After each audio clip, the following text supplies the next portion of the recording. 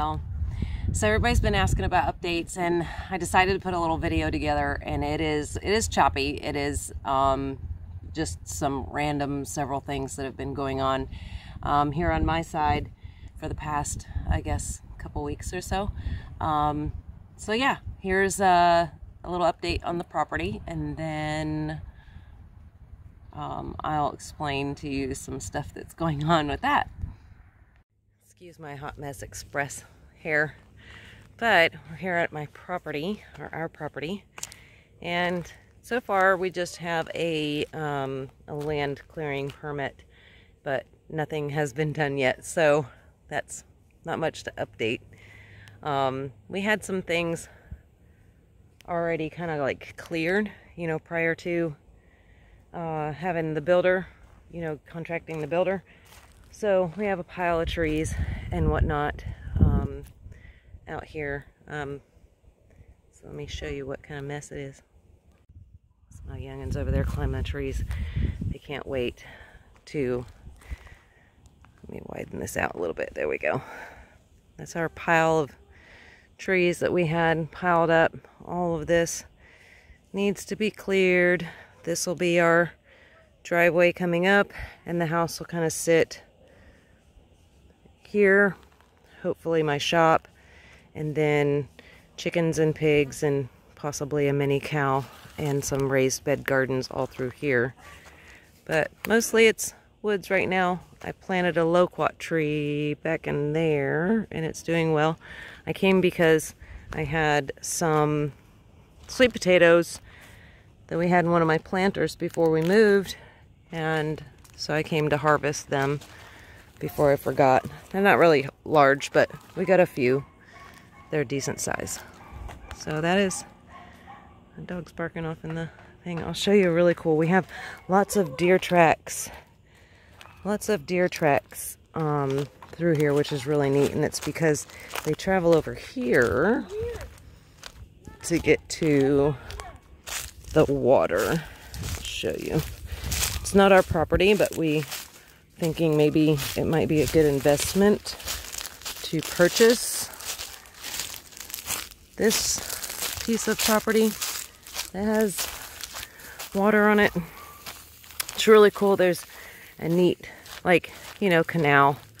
So obviously, in case that water over there starts to spill over, this will catch it and run off it into the road before it even comes onto our property. So this is the tree my kids are going to use, and they single-handedly cut this one down by themselves because they got all excited. We're going to start using it to build their tree house. And it wasn't a tree that we wanted down. But you know how kids are. Sometimes they just gotta do. Ooh, there's prickly vines out here too.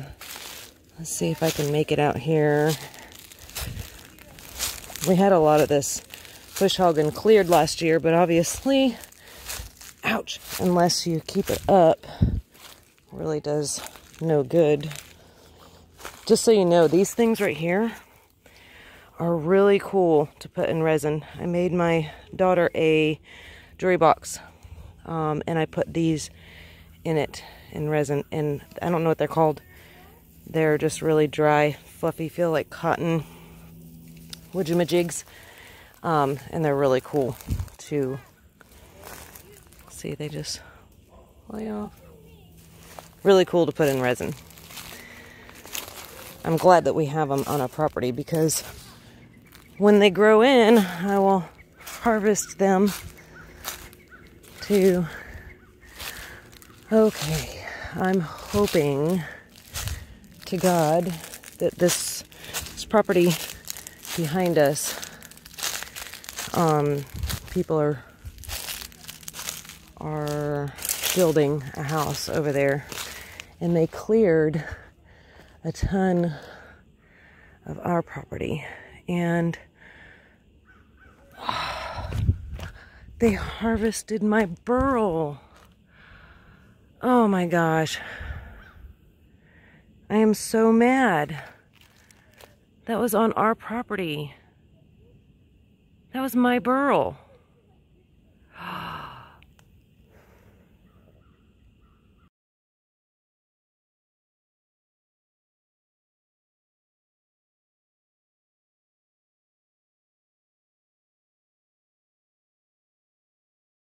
So I confronted the homeowner behind us that was clearing the property and stole the burl. I don't know who stole the burl. He says that crackheads he hired came out and stole the burl. Regardless, it's your responsibility if you hired somebody and they did, you know, they trespassed and stole something from somebody's property.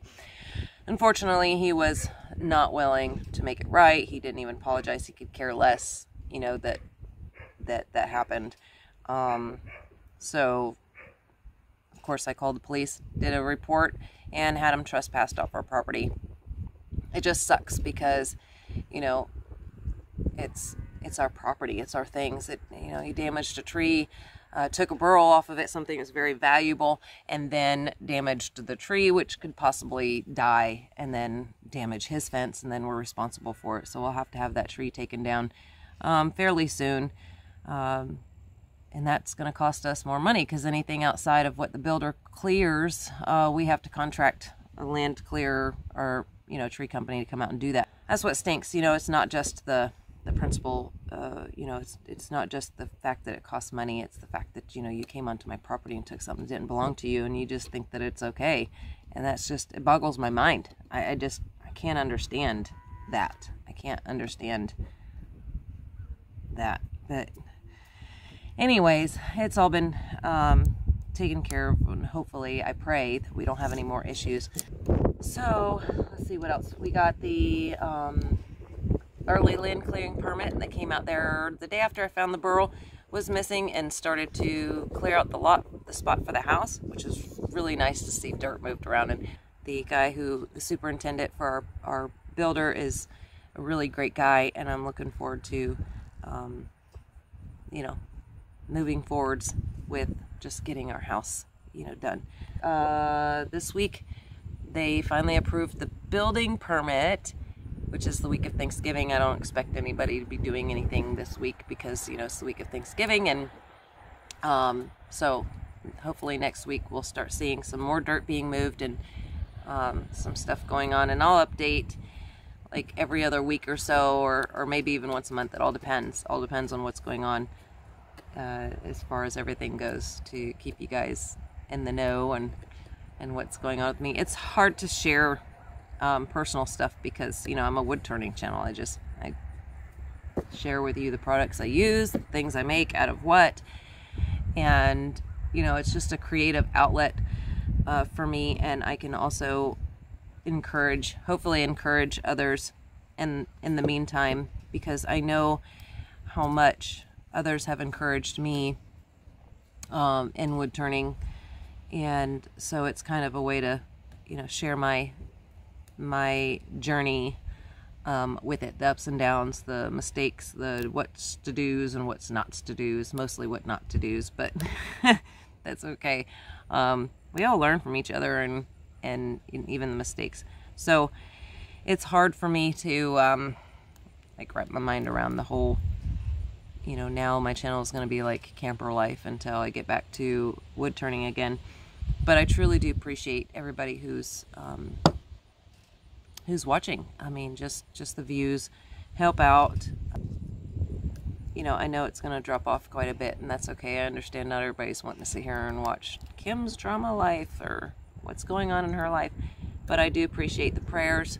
I appreciate you watching me and supporting me. We're just so very thankful that we have a temporary home to live in until our house is built, and I'm looking forward to moving forwards with that. Let's see. The video I'm going to show next is of a desk that I was blessed to have the opportunity to test out and show you. It is called FlexiSpot. It's a desk that is adjustable. You'll see in the video. So this company, FlexiSpot, makes several different style desks. This particular one was just the one top desk. It had kind of like a carved out section for you to sit in front of, and then two holes for cup holders or upgrade. You know, you can upgrade to a double top. You can go to their website and see all the different options they have for this desk.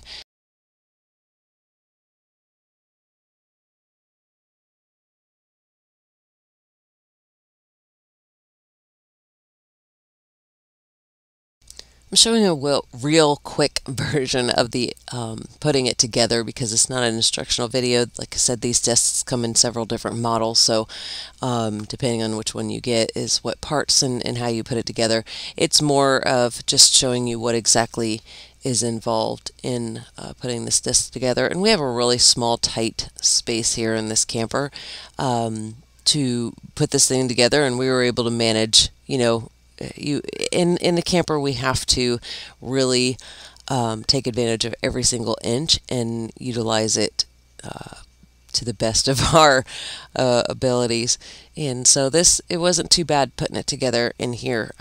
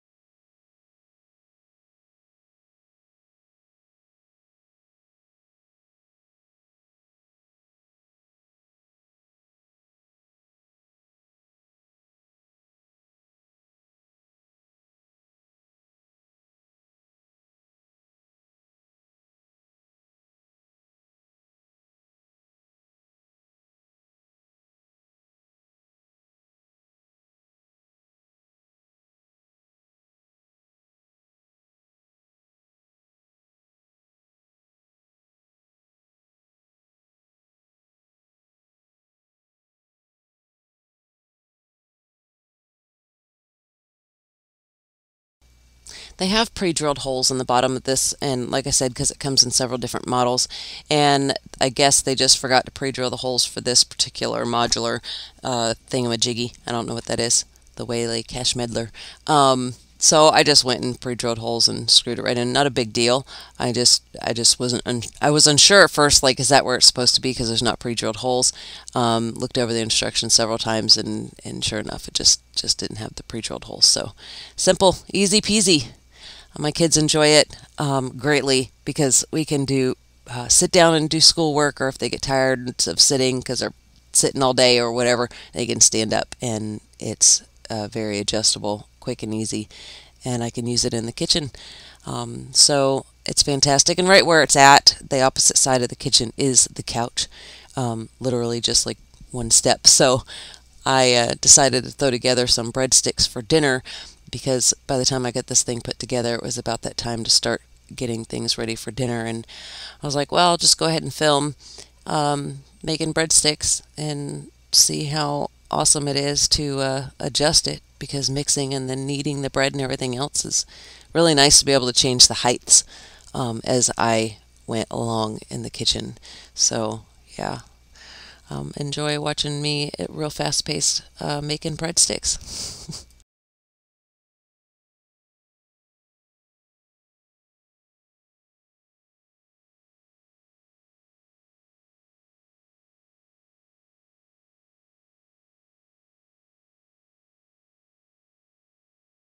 I use Pinterest for a lot of my recipes, and sometimes you get those like, oh, they didn't turn out so great, and then other times you get ones that are just, wow, you know, I haven't heard about this recipe a long time ago.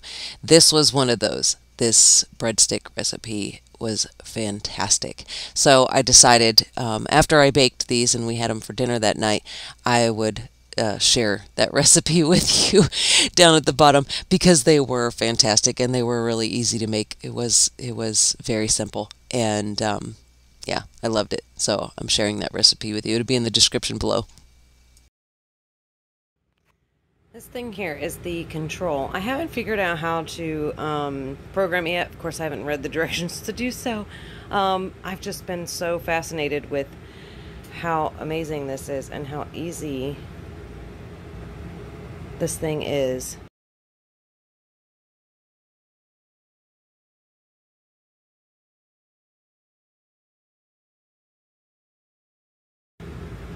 Look how high this thing comes up.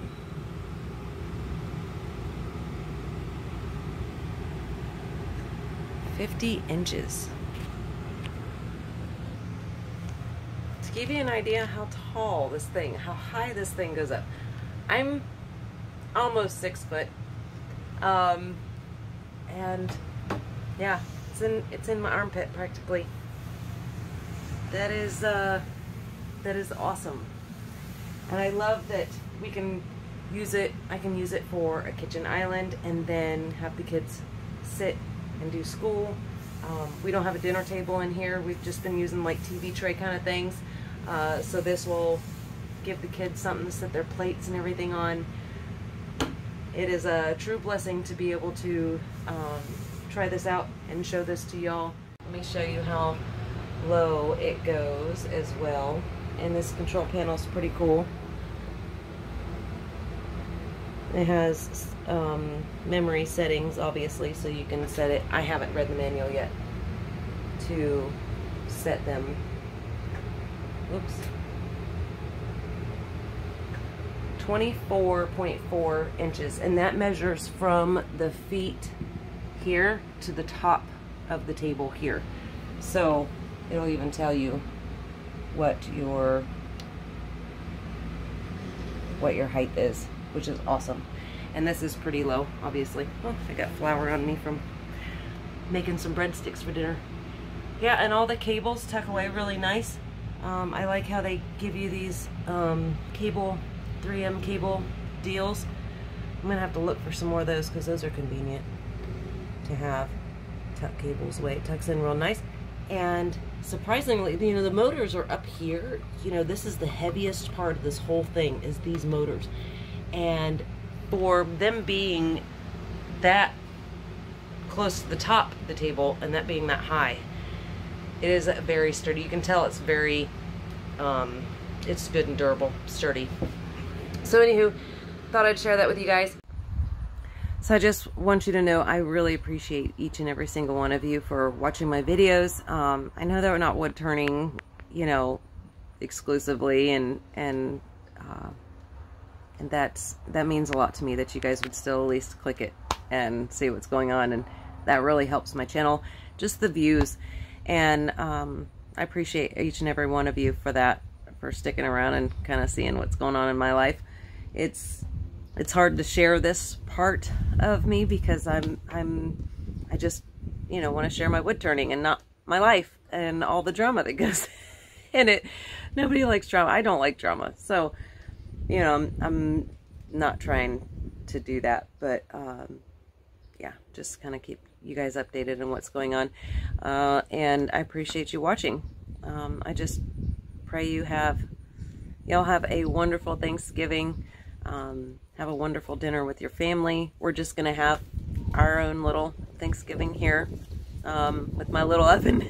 I'm gonna cut the turkey in half and, you know, bake it that way, because we're not feeding a horde of people, so only half a turkey would be plenty for us, and some sides here and there, which is great. We have the grill and the double burner Camp Chef stove, so that will be plenty to get all of our things, you know, cooked on, and we'll have a wonderful Thanksgiving, being blessed and thankful for my family, and having a roof over our head, you know, the very simple things. So yeah, y'all do the same. You have a wonderful Thanksgiving, a blessed one. Make sure you tell your family that you love them, and y'all have a wonderful week. Take care and God bless.